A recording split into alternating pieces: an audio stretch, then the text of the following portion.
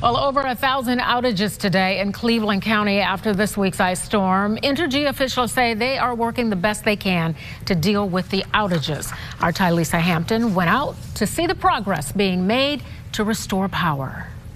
It was a little surreal. Everything was icy and things were crackling and I thought, the sky is falling. But it was power lines coming down Thursday morning in front of Phyllis Kelly's home under the weight of all that ice. Oh, yes, it was very alarming. You know, living in a heavily wooded area like we do here in Rison, you never really know the stability. The destruction seen a day later. Just seeing them on the ground was alarming.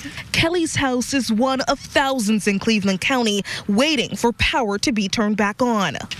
It was just a swath right there. Cleveland, Drew, Lincoln. You could just draw a circle. The Calls Energy says the ice-covered trees, unable to hold the weight, falling and taking out power lines. You know, thankfully, we've had a lot warmer weather today, which has allowed our crews to be able to assess the damage a lot quicker. But they're still having to be cautious because as that warmer weather happens, the ice is beginning to melt and tree limbs are still falling in areas that we're working. Other trees coming down on homes and blocking roadways. We've been out 2 days.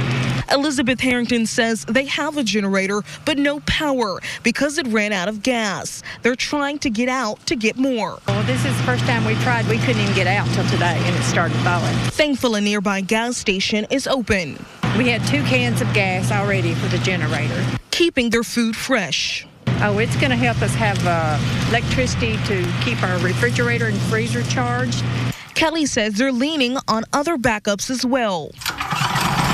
Waiting for power to be restored, Kelly says they're keeping themselves busy and being patient. Just cooking food, running heaters. We have a little radio, the old-fashioned radio, that we can entertain ourselves that way. All of your favorites.